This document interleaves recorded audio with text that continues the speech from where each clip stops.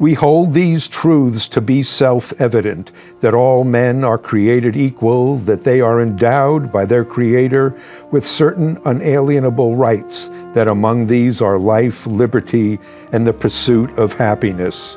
These words from the Declaration of Independence are familiar to many of us, and yet it took 143 years for women to get the right to vote, and 189 years for Black people to get the right to vote. And still today, life, liberty, and the pursuit of happiness are still only words for many people. Here in Boston, life expectancy varies by 30 years depending on where you live. In Roxbury, with many poor and Black people, life expectancy is 59 years. In the Back Bay, wealthy and mostly white, life expectancy is 91 years. It's tough to have liberty when you are in prison. The United States incarcerates 716 people for every 100,000 people. Our rate of incarceration is more than 5 times higher than most countries in the world. Millions of people in our country don't have health care, a decent job, good education, a home they can afford, and that makes it pretty hard to pursue happiness. So on this show, you are going to meet people who are making it possible to have life, liberty, and the pursuit of happiness. People today who are making the words of the Declaration of Independence come true.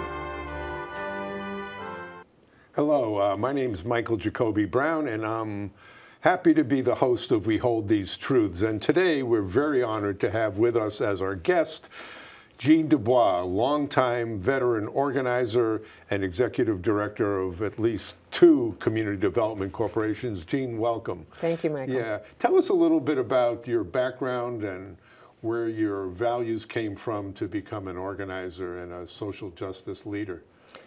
Well, I think it came probably growing up as a granddaughter of a minister, a Presbyterian minister. My mother eloped with my dad. She was Irish Catholic, and so they didn't speak to her until my brother was born 3 years after that. So there was tensions there between the Catholic and Protestant stuff. And that was always an issue. My granddad, the Irishman, was so exciting and he always made things happen. But he didn't go past high school. But he made money and even bought strips of airplanes, I mean, fields of airplanes after World War II. Wow. He was in construction, his old uncle's company. So somebody like him didn't have anything beyond a high school education, but said when you're building bridges, you go down to the solid rock. And none of his bridges ever washed away. So that's an example of the kind of what I call cowboy entrepreneur missionaries. That's my background. So there's something about going for it, going out west, building things. They hit a dinosaur, I mean not a dinosaur, a rattlesnake nest in the mountains when they were cutting, you know how the railroads, they were building railroads too. And they blew up this cut and there were like 1,000 rattlesnakes flying through the air. Oh my God. And, wow. and with stories like that, he was exciting. You always knew he was going to bring a good story. So how did you get into organizing? Tell us a little bit about that. I was a teacher in Wisconsin where I had gone to grad school, and you know, a feminist, and it was the late 60s, and the teacher thing was all through the 70s. But I met the Alinsky people in Chicago when they came and trying to help the teachers get a little more political in their And who was that you met from? Well, Arnie Groff was from New York, and he was an organizer with the Alinsky Network.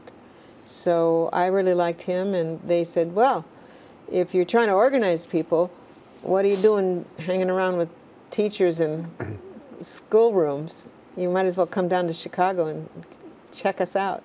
So I did, and I really liked what I went through for them, just a shorter training time. But then they had me go to Buffalo, where I took a leave of absence from my teaching. And even my teaching is sort of similar to my granddad, where you know, we broke a lot of rules. You know, we'd have all kinds of speakers. We even had the people that were the leaders of the Attica Revolt back in New York, way back in the early 70s, prison revolt. And we'd have, you know, gay liberation speakers. We'd have women doctors and, you know, all kinds of unusual people when we look at what is normal and what is abnormal.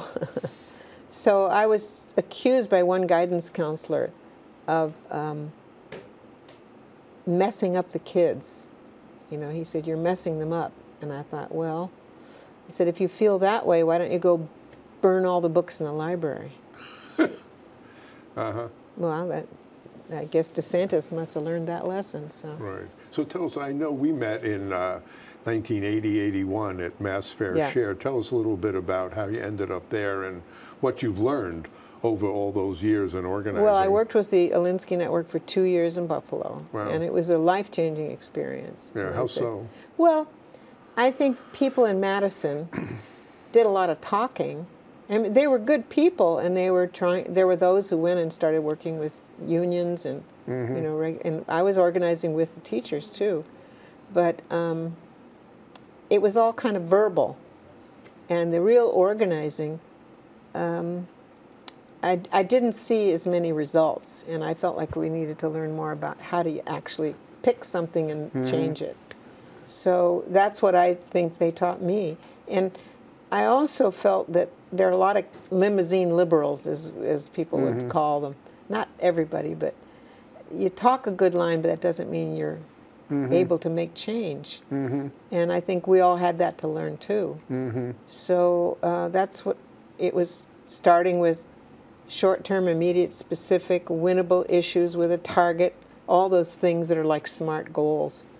And just working with regular people in Buffalo.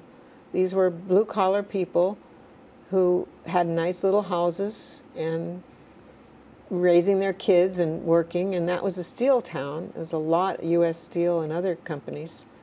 But a lot of people lost their jobs there. And poor Buffalo, it was really in the dumps. And but now it's actually booming. It's getting gentrified, which is the other problem. So tell us, what was some of the issues or actions you did back, that was in the late 1970s? Yeah, it was like 78, 79. Yeah, what were you actually doing then? I was organizing with, we had 42 churches in something called, I forget our name, United Housing, no, I forget the name of it. Okay. But it was an Alinsky-affiliated organization, and we'd go to meet with other people organizing around the U.S.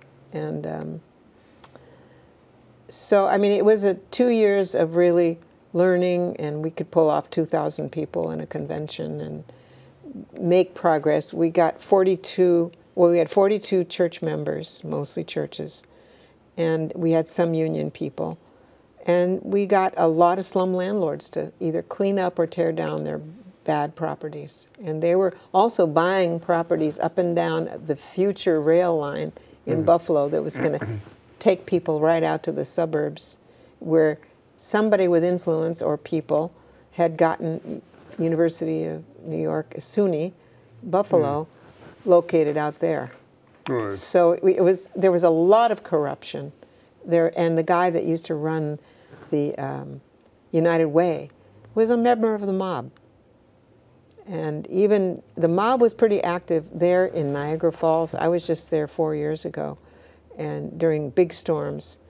And I went on a tour of Love Canal, and it's still burbling. They fenced it off, but people are literally living right near it. And the mob runs that town, or did. Right. So fast forward a little. I know you were in Massachusetts and you started Project ACT. Massachusetts, the forerunner of the Greater Boston I went Interfaith there. Organization. I knew Heather Booth, and we talked about their network. And I felt in some ways that I needed to try an alternative.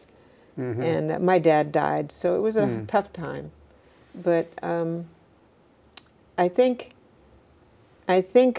just going to Boston and joining Mass Fair Share, where I met you, again, I was assigned to Rosendale and Hyde Park, and I'm still there. We bought a house there, raised our kids there. And again, what's nice about that neighborhood is it was working class and middle class people, a lot of Greeks, a lot of Irish, a lot of Italians. Not too many people of color, but now it's 50-50 in Rosendale, and Hyde Park is 73% people of color. Mm-hmm. So it's actually very interesting now and more vibrant, I would say, because the people that really had issues around race probably left, you know, and the people that were still here stayed, and they're enjoying their neighbors. So, and that my street where I live is like that, and we'll be going on our 32nd block party in a row. Wow. Yeah, this year, next month. So, yeah, I've kind of fallen in love with the neighborhood, and I worked there with Fair Share, and then again, I felt to use my experience in Buffalo with all the religious community. We started something called Project ACTS, Association of Churches for Training and Service. And we got the Greek, Orthodox, Catholic, and Protestant folks together. We didn't have any synagogues yet. But now that literally morphed into Greater Boston Interfaith. Right. Because I left after I had my first kid, and I think Lou Finfer helped. He stepped in at that time. But I think then when the IAF kind of came back, the Alinsky Network, and I always admired them, so we helped get different churches to support the kickoff. And in my own church, Hyde Park Presbyterian, my granddad was a Presbyterian minister. We were one of the co-founders, and we're still members. Right. So that was, I don't know, it's been a long time, like 20 plus years, 30 years. And do you have any lessons you think they're important from those years? Well, I was mentioning earlier about my 4-point theology. Yeah. Obedience, risk, power, and joy. That if you're obedient to that calling that is in your heart, in your soul, listen to that and act on it. Then you take a risk, usually, like starting Project ACTS or going to work for Fair Share. And as soon as you do that, taking that risk, you are sent power in the form of people and money. Because what I learned from the Alinsky Network is organized people and organized money is power. And so when people have it, you win things, then you have joy.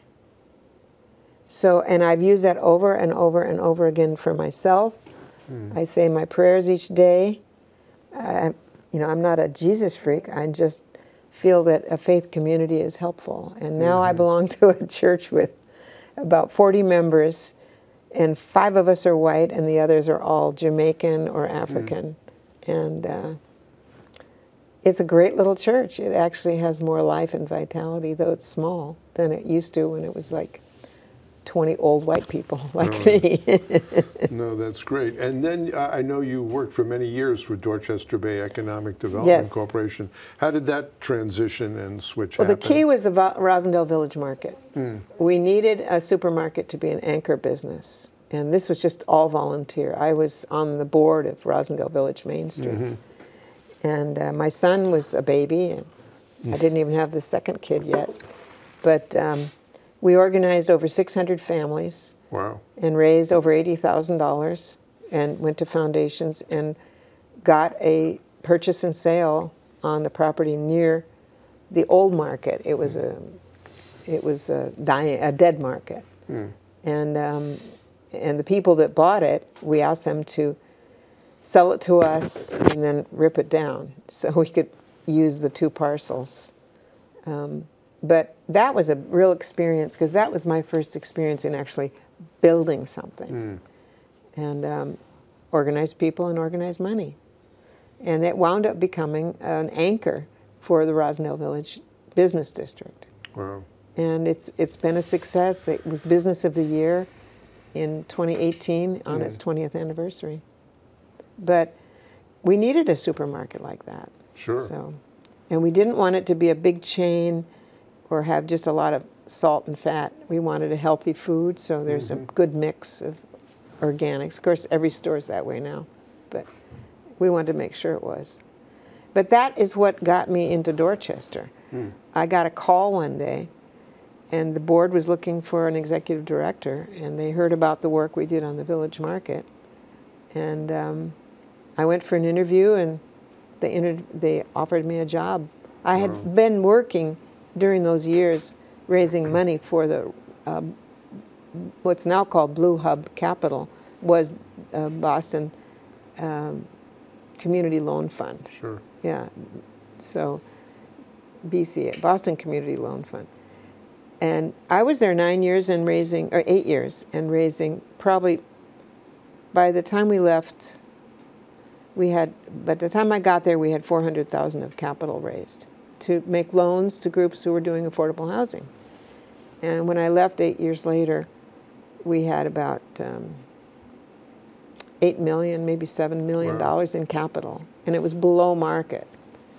And that's, I think, what Dorchester Bay was looking for, is somebody who's not afraid of raising money. Right. And it's also about organized people and organized money, right? So then going to Dorchester Bay, EDC, you know, we had 300 apartments and homeownership units. And by the time I left 20 years later, we had 1,300. You know, the last 300 were in construction. And then we also built 2 big $14 million factories. Digital printing, because the people needed jobs.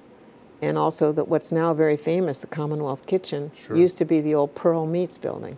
And that one was fun because the Jewish families used to live in that area and then slowly, you know, hemorrhaged out. You know, good old real estate speculation and, you know, all that. The rabbis, the book, Hillel Levine's book, when they were throwing acid at the rabbis and, you know, vandalizing their synagogues. It's just such a hideous story. But I think, I don't know, it's all that is about obedience to a calling, I think. Whether it's a religious one or a political one, that voice inside of us. And now I'm reading a book about the tradition. It's called Anam Cara, which is Gaelic for soul friend. And the guy that wrote it, his name is O'Donoghue. And he's dead now, but he wrote it about 25 years ago. But his concern is there's not enough soul in what people are doing. But in Ireland, way back in Irish tradition, and my mother's from an Irish background, there's this sense of the belonging to the land that's a very strong thread in Ireland. And you're near the sea, and you know there's not a lot of wealth there, or there wasn't. But that's my granddad's history. His family came over during the famine. So I think the Irish tradition is don't forget your soul.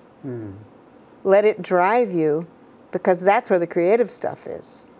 And maybe that's where that obedience thing came from. Yeah, so what's it saying to you, Jeanne? Says find more people like us. And I've found a number. In fact, I'm very close friends with a woman named Adriana Cillo. She came here as an Italian, couldn't speak English, went to St. Thomas Catholic School in Jamaica Plain, was harassed by all the non-Italians, mostly Irish, I'm afraid. But she wound up being harassed by a bunch of mean girls, and she actually slugged the leader. And she has that kind of spirit. But she also learned from this nun how to speak English. So she's one of my closest friends now. And I've spotted her when I was an organizer with the churches. She helped win a footbridge so the people who lived in her area could get across to Hyde Park Avenue and catch a bus. That's something you're really good at, spotting people. How do you do that? Because I know you've spotted Felicia Richards and other organizers. Felicia's a good example. Yeah, no, I'd like to know, how do you spot people? Well, one, they don't have to talk all the time. but they're smart and they're not afraid of talking. And Felicia was one of our tenants, still is, in Hyde Park. And when they were looking, we put together this big coalition of 4 CDCs initially. Now it's just 3 because the one in Mattapan didn't continue. But when we won this big Kresge grant to work on climate change and with local activity, as well as state legislation, we were looking for organizers. And we watched Felicia. She was the chair of our organizing committee at the CDC, the Community Development Corporation. So our CDC started in 2001. It's now over 20 years old. This is Southwest Boston. Yes, that's what I run now. Yeah. And what bothered me is they had 30 units, 35 units when I got there. And now we have 95, 4 years later. So, you know, we just got to get moving. We had a private guy that would loan us money to put down deposits. But Felicia is a good example of, she would run the organizing meetings, and she was clear about steps to work on something you could win. And she treated people right. She didn't bully people. Right. And there's a lot of verbal leaders that just bully people. Right. And one of my best friends, who's Irish immigrant, she's like that too. She's clear, she's strong, she has confidence, but she's not a bully. And she has a huge family all around her. Let's talk a little bit about the development. You've built these houses. Now, we're in Boston, where there's this incredible housing crisis. Little apartments, triple-deckers that used to sell back in the day for $30,000 are now $2 million. It's a single ridiculous. apartment is $600,000. What have you learned in all those years of development? What's going on here, and what is possible to do? Outside speculation and corruption, and cozying up to various politicians. That's what it's all about, people making huge money. And I think it's a war, and I'm happy to be a part of the war. Well, what's effective? I mean, you've What's done effective some is we were buying houses. I have pictures that we can show you. The smallest ones were 3-deckers. The biggest one was 26 apartments. But we were just buying properties as much as we could, you know, in the last 4 years. So now we're up to 95 apartments. Right. Well, what's it going to take to really solve this problem so people who aren't gazillionaires could actually live in Boston and buy a house? I think part of it is organizing people and money. So the good people, like all of us, need to cooperate. Like up and down the Fairmount train line now, we've got a lot of affordable housing built, either as home ownership or rental. And what does it take to build it now? Well, that's to allow it to be affordable. Well, the key is the city gives us a subsidy. Okay. So where somebody else would have to, you know, I can't remember. I think the smallest property we bought was 3-decker, and we paid $799 for that one. And then we had a 4-family. We paid $900-something thousand for that. But the prices were already going up, but now it's almost double that stuff. It's crazy. And my own kids, if I hadn't gotten a 3-decker in 1981 for $31,000, we could all afford those.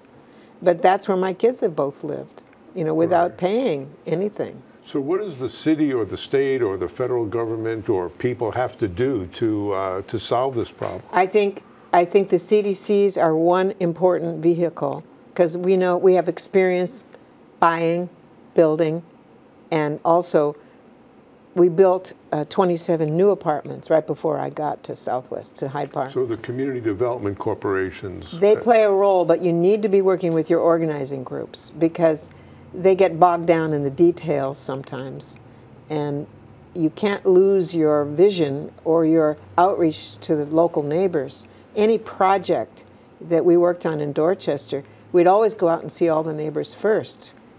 What do you think? We worked closely with Dudley Street Neighborhood Initiative, as Peter, what's his name's old group. But they're good. They're always focused on the people in the community having a real voice, and also making sure that all the different ethnic groups have even roles and balance on the board. Can you describe any stories or what's effective in doing that and who the opposition is? Well, I would say the main opposition, well, the stories of the CDC's winning, helping win with the community organizing groups. So we had 2 big coalitions all the way up and down. And so even Newmarket Business District became a part of that. So there's Fairmount Indigo Transit Coalition, which the organizing groups kind of led that. And but they were doing organizing that the CDC's, couldn't cover all of that. So there was more power that way. And we won the $200 million to get 4 new stations on the Fairmount train line. That's a big win. That's a very big win. Then we kept organizing, and still are. We got the fares lowered to MBTA level. The Boston Public Transit. And then there was, we won more trips per hour and weekend and evening service. Oh, that's great. And now we're working on electrification. So what are the lessons, if you would look back on really what's 50 years of organizing, what would you tell people are the lessons you've learned and what's necessary for people to win, the kinds of things? Don't stop, and always use the 4 steps. It's, there's my theory, my philosophy. Go ahead, say it again. But it's but here's the 4 steps of organizing that we just talked about. One-on-ones, you got to go listen to people. House meetings, people will form a group like Lawrence Community Works. Would just have groups just so that people could get to know each other. These house parties, and then they'd have a first Friday where the leaders of those groups would share learnings. And from those little things, they have gotten more than 20% of all housing in Lawrence being affordable. So we're only at 13% in Boston. That's outrageous. It's outrageous. Cambridge, I think, is up to 20%. Secondly, so you're doing your one-on-ones, then you have your house parties. Then people pick something that's short-term and winnable, so they get experience winning, whether it's a supermarket or, in Buffalo we had a dirty supermarket and we got it cleaned up. We didn't have to build one.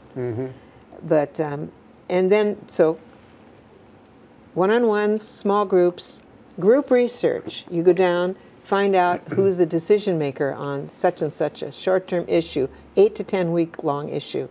I had high school boys from the public housing in Rosendale going down to meet with the Parks Commissioner about the pool that had been shut down by Prop 2.5 way back.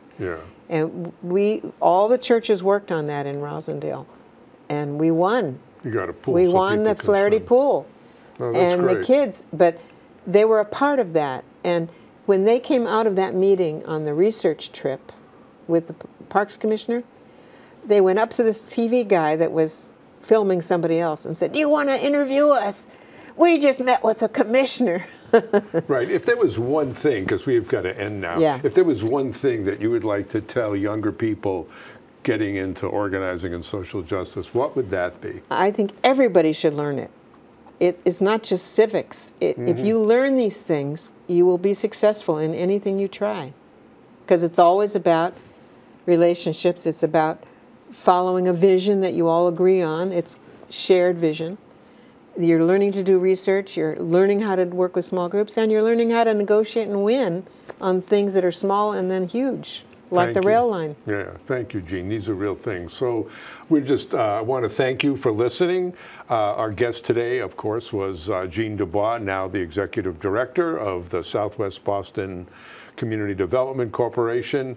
And we look forward to seeing you again. Again, my name is Michael Jacoby Brown, and I'm your host for We Hold These Truths.